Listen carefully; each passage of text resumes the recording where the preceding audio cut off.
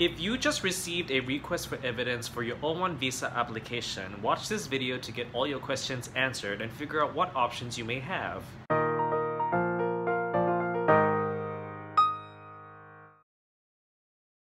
Hi everyone, my name is Marcus and I'm an immigration attorney. Welcome back to our O1 Visa series. If you haven't already, please comment, like, subscribe so that we can continue this conversation and so that you can learn more about the O1 visa if you're thinking about applying. So today we're going to be talking about requests for evidence. Dong, dong, dong! Nobody likes requests for evidence. I don't like requests for evidence because basically it means there's more work for me to do. But you know, sometimes it does happen. So today, this video, we're going to discuss in terms of what exactly is a request for evidence and give you some tips and tricks in terms of like how to deal with them. So the first thing you need to know about requests for evidence is that they are not actually denials. So no, it is not a straight up denial. The officer is not saying that you're not going to get a visa, and just because you get a request for evidence, it doesn't necessarily mean that you are going to be denied. It just means that the officer wants more information. So what information? You're going to have to read the request for evidence in order to find out.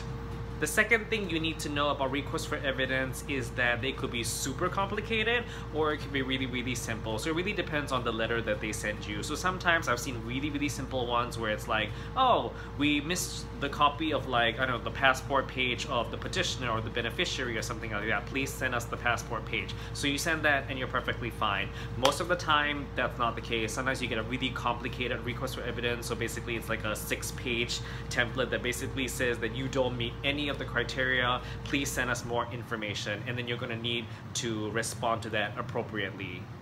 The third thing you need to know about requests for evidence is that they are time sensitive. Usually they give you the maximum, I believe, is like 90 days in order to respond to requests for evidence, but you really need to check the date. So every single request for evidence has a specific date where they need to receive the evidence by. Do not send them on the day itself. It has to be received by immigration, not postmarked. Totally different. If you do it too late, they might not accept the request for the response to the request for evidence in the first place. So super important, time sensitive, make sure that you send it to them on time. Better yet, if you can send it to them early, that's even better.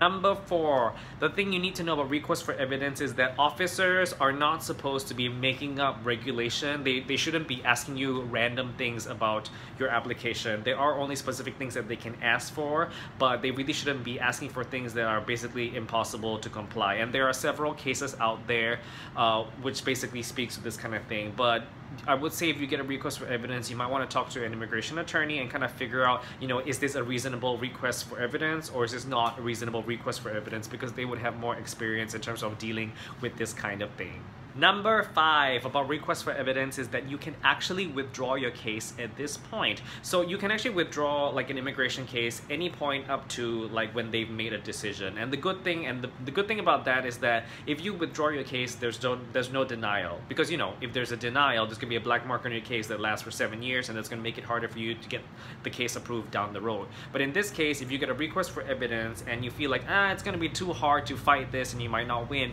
then it might not be a bad idea to actually just withdraw the case at this point, so that way you don't get the black mark on your case and then refile at a later period of time. The downside is, well, you know, since you withdraw the case, there's obviously no approval, no visa, you're probably going to have to leave the country. So that's something that you kind of want to discuss with your immigration attorney in terms of like, what are my chances of actually winning this request for evidence or not? Is the officer being too demanding? Is the underlying case too weak in the first place? That's something you want to discuss with your attorney and kind of figure out what is the best option for your case. But do know that withdrawal is definitely an option as well. So that's in terms of like the 5 basic things in terms of requests for evidence. Now I want to go on and give you a couple of tips. Let's say that you want to actually try and fight the request for evidence. Here are a couple of tips to sort of help you through the process, and we're going to go through them now. So tip number 1 is to read the request for evidence very carefully. So usually it's about 6 pages, and they go through all the different criteria in terms of what you submitted, what you haven't submitted, and why you haven't met the criteria. Well, at least they're supposed to do that. I've seen some requests for evidence where they don't even give examples at all, and you're supposed to respond anyway. So read it really, really carefully, try to figure out what exactly they're looking for, and formulate a strategy as to like how exactly are you going to be able to meet what they're asking for. Tip number 2 is to respond to all parts of the request for evidence at one single time. So you're not going to be given a second or third chance.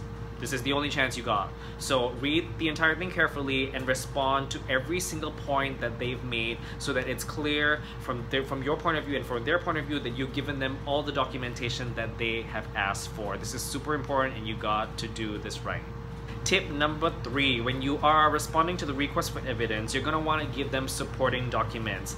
And when you are giving them supporting documents, you want to give them all at the same time. Like I said, there is no second or third chance. You're going to want to organize your documentation so it's easy for them to read, and you're going to give them all at one shot because you do not get a second chance to do that again.